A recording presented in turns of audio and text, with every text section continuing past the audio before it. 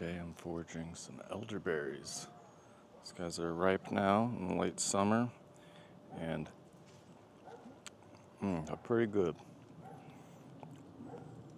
So elderberry is pretty well known among modern foragers, and it's historically also very popular among many different native tribes. But it's not really one of my big favorites. It's pretty good. The berries are consistently good. They're a little small, but I also feel like I can't get a ton because they kind of have a spotty distribution. So there's like elderberry all around this one particular spot.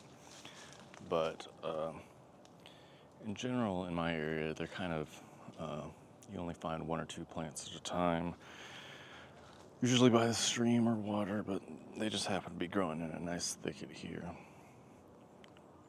So there's a few different species of elderberry.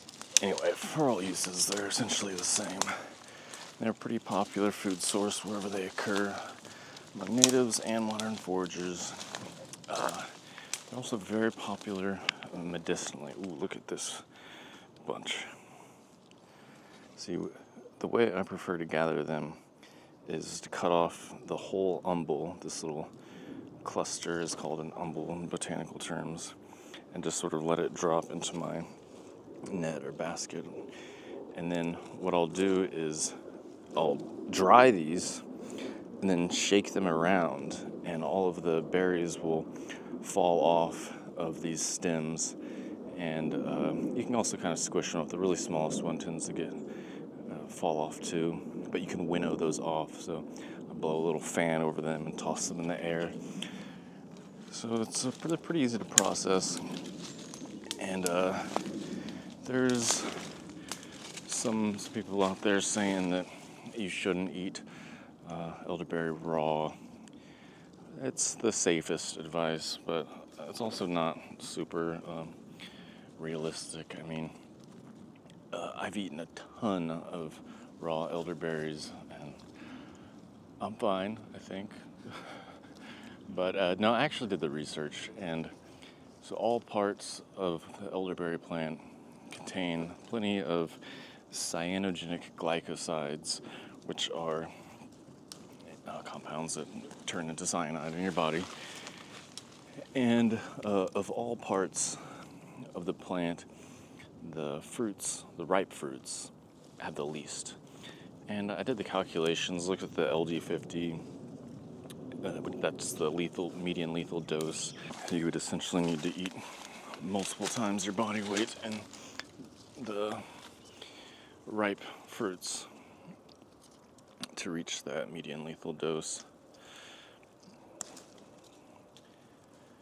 I wouldn't eat the green fruits though. Those have plenty of cyanide, and definitely not the other plant parts. Although they were used medicinally by some native groups.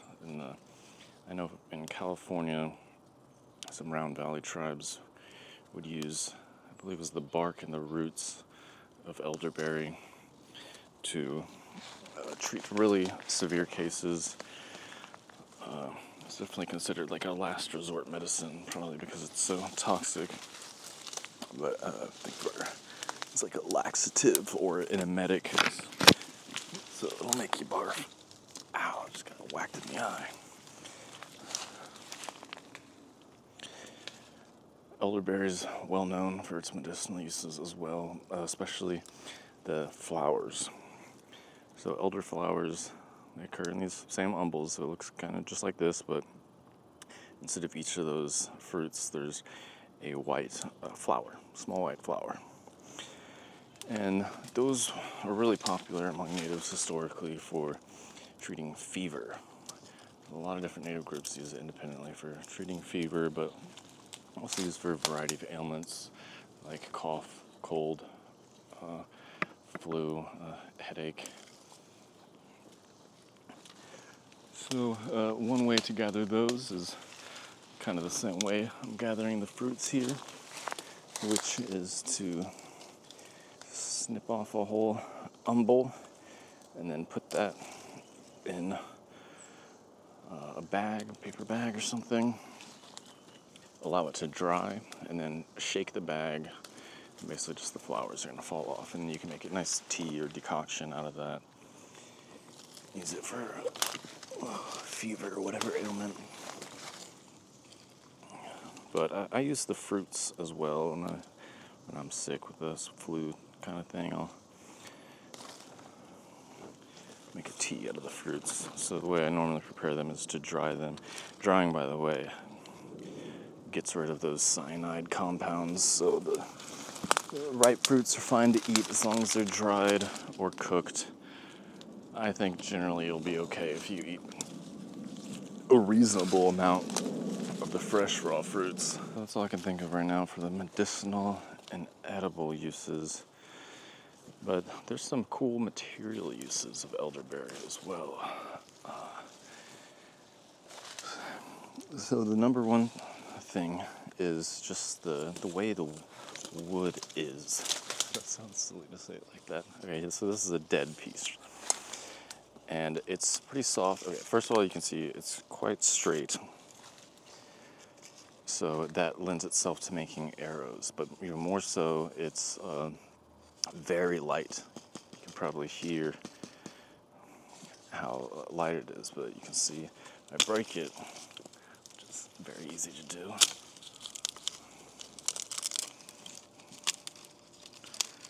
Its core has got this just pith. It's like very low density, and this was used historically for tinder by certain tribes.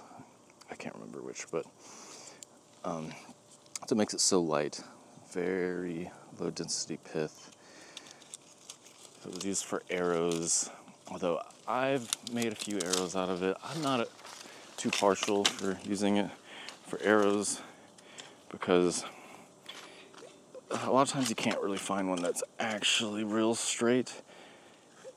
It's just really close, and you would think that it'd be pretty easy to straighten, but because of its construction, which you can see right there, is a thin wood, outer part of wood, and a very light pith. It makes it really hard to straighten. So normal straightening methods, just heating it up over a fire and bending it, don't really work that well in it. So I'm not too partial to it for arrows. But I'll tell you what, it makes some excellent flutes and pipes. So it's something useful in nature. Is a nice tube. It's kind of a pain to hollow out a long wood section without, like metal tools, something like a wire or a long file or drill. So the answer is just to find naturally occurring stuff where it's easy to remove the center, and the pith of the elderberry couldn't be easier to remove. So I've made a number of flutes and pipes out of elderberry stems, and they look good. They sound good in the flights, and the flutes, and they smoke good for the pipes too. Although I definitely wouldn't use green wood for either of those things going in your mouth.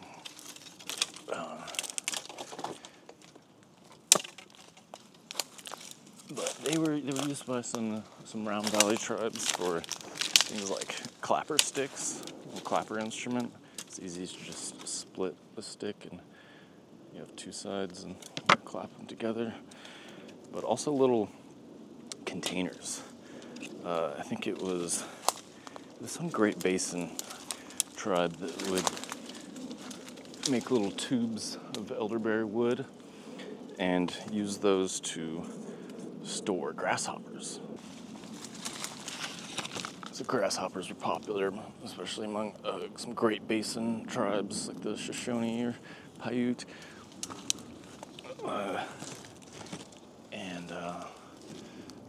To store them, they would make these little tubes out of elderberry wood, hollowed out, and you have a little stopper, cork-like thing at the end. and you mash those full of the preserved grasshoppers or crickets, Mormon crickets, for example, those big, scary-looking ones. Look at that, some nice elderberry. So I probably have plenty for now. I could gather a lot more from this area. I suppose they are pretty easy to gather given that they're in these nice big clusters of a ton. And you just drop the whole ripe cluster into your bag. But they're small. It is one of my go-to things to forage though, so I recommend giving it a try if you want to forage something. Look at the size of this cluster. That was all together.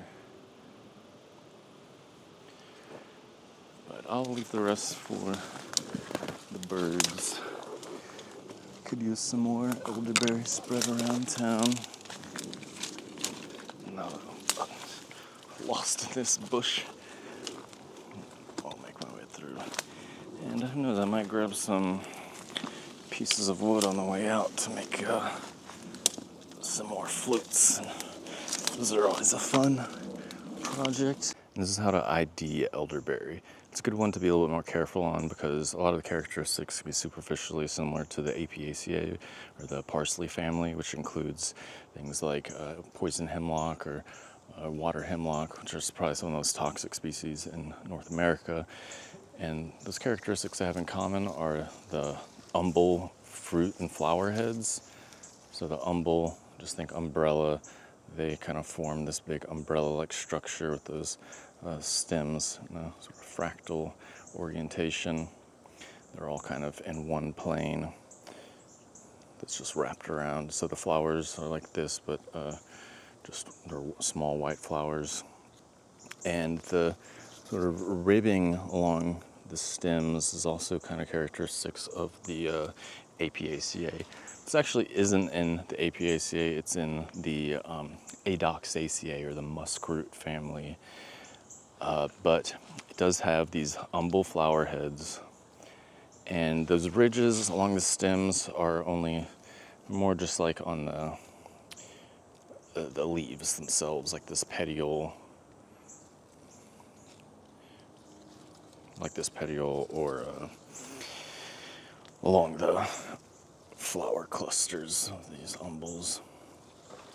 But another thing that is kind of parsley-like is the leaf structure. So they have compound leaves, let's say about 7 leaflets normally, but it can vary. But these have opposite orientation. So these petioles are opposite one another. Another identifying characteristic are these lenticels. So these little dots, bumps all along the stem, especially the more woody parts. Those are lenticels. It's a breathing mechanism of the plant, and the elderberry definitely has marked large lenticels. The pith, or that soft woody center, soft center of the stems, is characteristic of the elderberry, and it forms these petiole scars, and it's opposite. So in the stems you'll see something like this. It's a pretty distinct structure. You can see it on the intact leaf there. And each of these has like a little node, kind of like a bamboo. What else? It has these kind of teeth, jagged leaf margins. And you often find it in wet areas or near streams or water. Not like in water, but nearby. So this would be Sambucus canadensis, but those characteristics all kind of describe different elderberry species. The one that we have here in central Texas is pretty small and scrubby. You can see behind me, all of those are elderberries. But when I live in California, there's a blue elderberry there, and those get to be big trees, like full-size trees, and those can be used in all the same way. But red elderberries, similarly shrubby, like this. So it's a beautiful plant, one of my favorites, tons of uses. Keep an eye out for it. So I wanted to break down the official taxonomy of elderberries in the US with my notes in front of me because I just figured this out. It's extremely confusing, and even many modern plant databases, such as the USDA Plants Database, have errors in their current classification and naming of different elderberry species. So in the US, there are 4 elderberry species: Sambucus canadensis, Sambucus cerulea, Sambucus nigra, and Sambucus racemosa. Only 2 of those are in Texas: Sambucus canadensis and Sambucus cerulea. Sambucus nigra is native to Europe, and it's been introduced to parts of the northeastern US. Sambucus racemosa is native to both the US and Europe, but does not occur wild in Texas, being mainly found in the Rocky Mountains and westward, the northern Appalachians, and the Great Lakes. Sambucus canadensis is native to most of North America, but does not occur in the Great Basin or Pacific Northwest, so that includes the states of Utah, Nevada, Idaho, Oregon, and Washington. Sambucus cerulea is only in West Texas in the Big Bend area, and is found in all westward states of Texas, especially in the Great Basin and Pacific Northwest, so it kind of replaces Sambucus canadensis in the Great Basin, Pacific Northwest.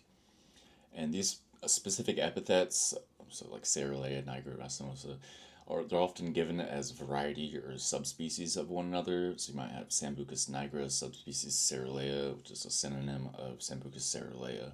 So that's why it's very confusing, and a lot of sources have it mixed up. But that is the current official breakdown of elderberry taxonomy in the US.